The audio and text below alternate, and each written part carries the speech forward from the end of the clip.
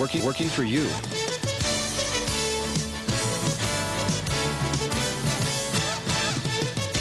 Here's a letter, and I see from my notes that everywhere I say VIC-20, I should have said Commodore 64. Let me call up that feature and say, I want to change and replace every place that says VIC-20 to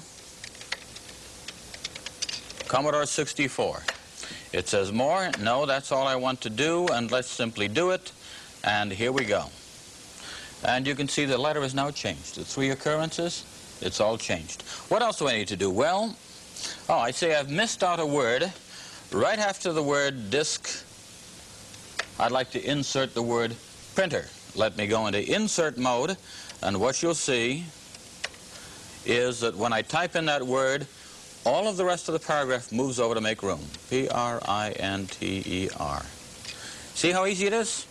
Another thing that I decided, there's a sentence down here I'd like to move earlier in the whole operation. So here's what I'll do. I'll select a sentence operation here and say, I can pick out the characters one by one here, just a moment. Here we go. You can see that I'm picking out part of the text and selecting it. It's coming in an opposite font, but I can say, give me the whole sentence. There it is, and a couple more letters, and that's the part that I want. Now, what do I want to do with it? I want to move it up here.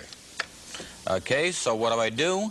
I say, use the move command, and here goes that sentence. It's moved up to the new place. You see it there?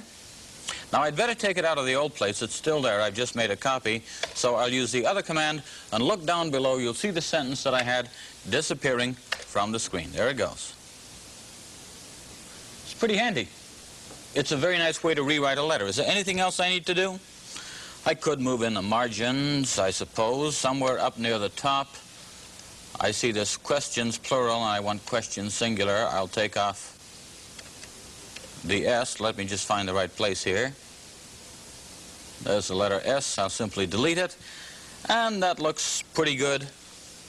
I'm ready to type the final draft of my letter. Here I go. Whoops. Not that way, though. Let me erase that.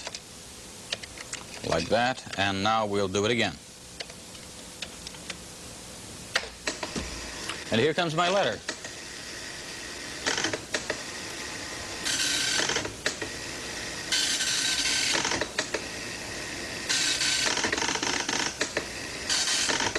I'll stop the letter now because we don't want to see the whole thing print, but let's talk about some. I've used a word processor. The document that I composed is saved onto disk. I can bring it back into the computer's memory, change it, change around complete words and phrases, substitute one word for the other. Mr. Smith could become Mr. Jones, for example. I can compose a letter, and I can make it very, very good. And when I'm finished, it'll come out word perfectly. This is called word processing, and even now we're only showing a little bit of its potential. The particular one that I'm showing here is called paperclip, but there are many, many word processors that you can get commercially.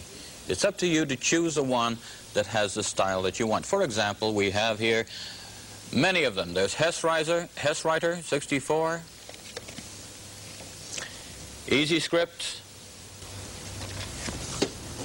Quick Brown Fox, and there are others that I still don't have here, for example, such as WordPro and many others. There's quite a range of prices, quite a range of features. What you have to do is to choose the one you want.